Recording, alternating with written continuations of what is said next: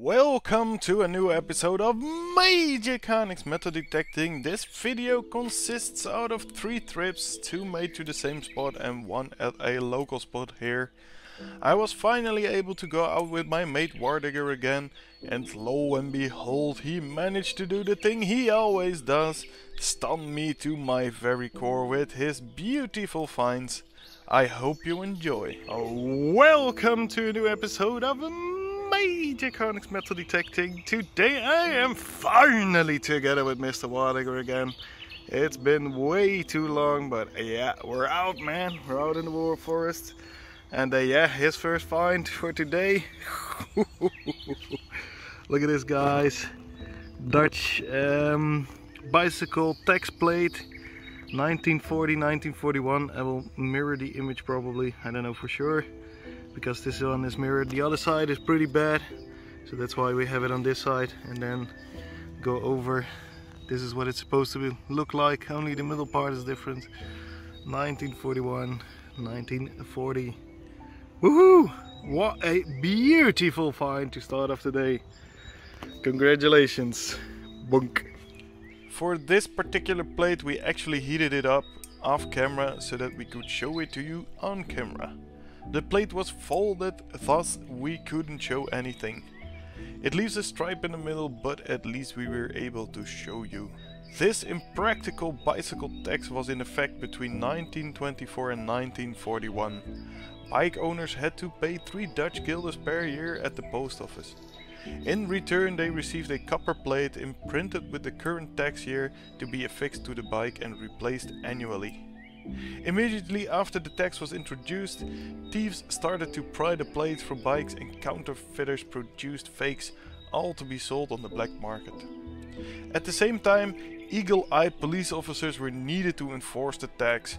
They were posted at busy cycling junctions during rush hour and faced an impossible task. Those who didn't cough up the required fee could simply escape from the police checks by walking the bike, telling the officials to be on his or her way to the post office to pay the tax. The whole thing was just a farce. When the highly effectively organized Nazi powers took charge of the lowlands during World War II, one of the first things they abandoned was this much hated bike tax. Alright guys, I think you know the reason why it took so long to go with Mr. Wardigger. He always finds the fucking beautiful stuff. And we cleaned it, yes we cleaned it, but he just found this between the rocks. No freaking way, dude. No freaking way. Look at that. That is a Luftwaffe belt buckle, 1939. Maker's mark, everything. What? It's aluminum, that's why it's in such a good shape. But that is a gorgeous, gorgeous relic. It will clean up very nicely. My God! Why? How even? What?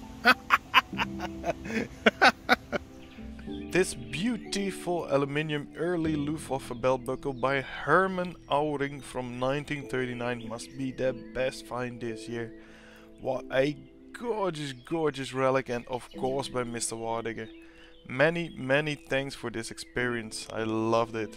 Today we are back in the woods together with Wardigger and together with another guy collecting junk. And yeah, first finds of today are in.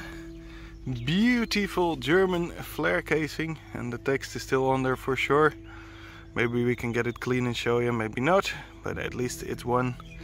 And yeah, this, oh, what's it called? Pick a wheel? I have no idea. Trench X, whatever. Trench pick. So that's cool. So there's loads and loads and loads and loads of trenches here in the wood. You can see going down. So yeah, let's hope we can find something amazing again. Woohoo! Yes, guys, a very nice signal here. And woohoo! I think that's a field bottle. I think that might be my first genuine one. Ah, what the hell? Is this an American one? I don't know. Oh, that must be a field bottle for sure. Wow, here in the bottom it says something. I have no idea. I've never seen this model, to be honest. That is cool. I will research it. It's not a normal German field bottle. It's not a normal American one. So hope it's not post-war, but yeah, that looks definitely cool. Nice. Yeah, we got something strange out of the ground. We're in this trench here. There's a trench and I had a dump pit here. Loads of glass, a bit of porcelain. Yeah, but it's strange. It looks like part of it is war, part of it might not be. There you can see Nescafe jar, Signal toothpaste, some porcelain from Bavaria, and we're not near Bavaria. And yeah, this Opekta bottle, which was yeah, the father of Anne Frank. Here at the bottom you see 44, and I don't know if that's the date. I have no idea, to be honest, but could be definitely. So I don't know, I'll take that one with me. Yeah, so a lot of trash, but I don't know, might be something cool. And I forgot to film here. This one also came out. It's a Maggi bottle, German, number 6. And you know the reason why we think this is war?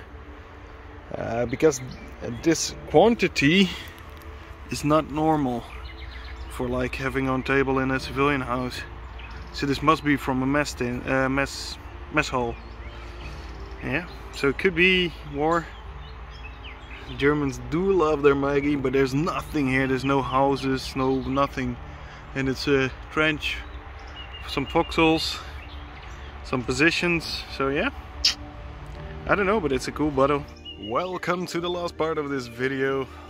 Today I got an extremely cool tip from one of my associates, non-digger. So he told me that at this particular forest the Americans buried an entire watchtower from the Germans in 1944 when this part was liberated. And yeah, they shoveled everything, just with a big shovel. They shoveled everything in a hole. So I looked in the forest for a hole. I found it, and it was all kinds of trash, every freaking where. And yeah, modern trash, old trash. I immediately recognized some stuff from older times.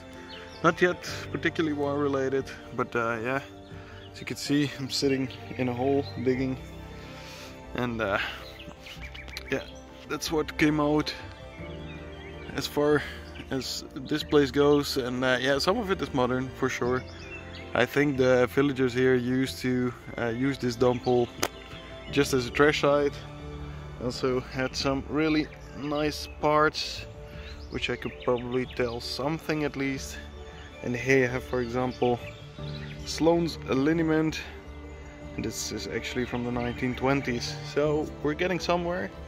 We also have this English written Dutch lemonade bottle, which is pretty cool.